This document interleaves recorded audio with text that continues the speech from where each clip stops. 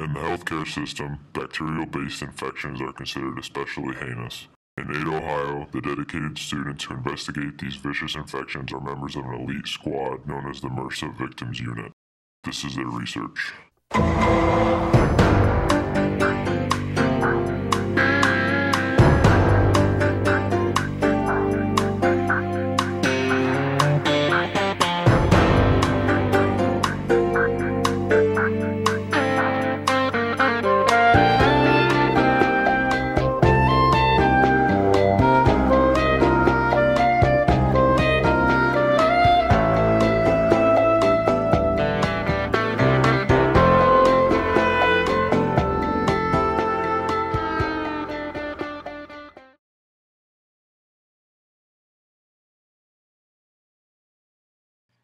MRSA is a gram-positive bacteria that has a Staphylococcus arrangement. It can also contain a PVL toxin, which is responsible for MRSA's virulence.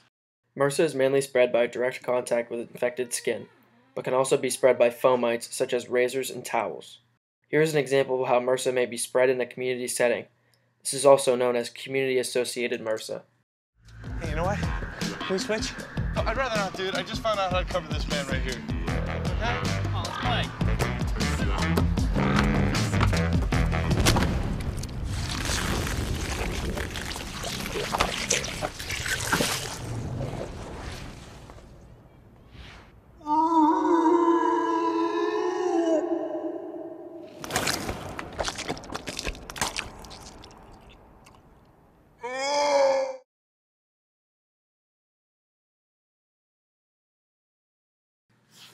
Surface proteins allow MRSA to attach to host cells, such as fibronectin.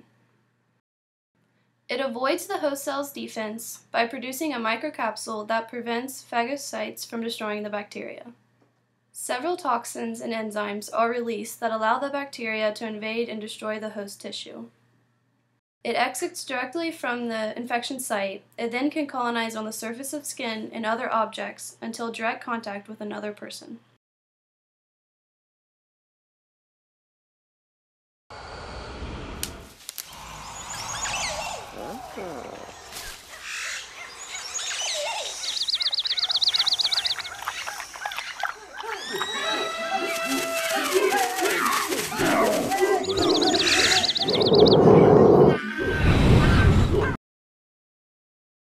When MRSA is being tested, a sample is generally taken from the nostrils or a cut or wound site of a possible infected person and is sent to a lab. There, an agar-based test is conducted while a secondary cephaloxetine disc screen test is done. Results usually take 1 to 2 days because the growth of MRSA culture is the easiest way to detect. It is not only important to determine whether the bacteria is present, but which antimicrobial treatment it is resistant to. There are multiple strains of MRSA and they can have different resistances. If MRSA is detected, community screenings are often required so that the presence of an outbreak can be simplified by diagnosing the community, especially in hospitals or nursing homes. After the test is performed, if the results come back positive, the physician should start a plan of treatment for the patient based on the strain of MRSA identified in the test. Some of the symptoms of MRSA include fatigue, fever and chills, feeling ill, a headache, a rash, and wounds that don't heal properly. MRSA can be found commonly on the legs, groin, butt, or back of the neck, but can be found anywhere. The skin may be red, swollen, warm to touch, or full of pus.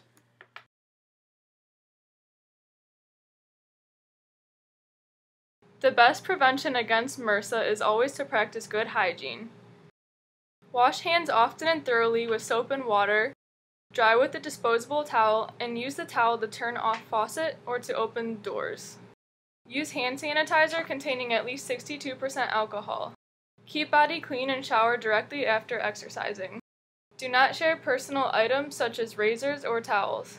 Keep wounds clean and covered until healed and dispose of the bandages properly. Wash clothes, sheets, and towels with water and laundry detergent, and use a hot dryer rather than air drying to kill bacteria.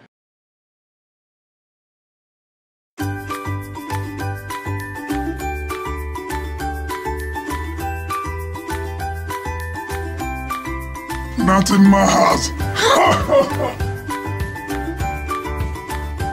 Not today.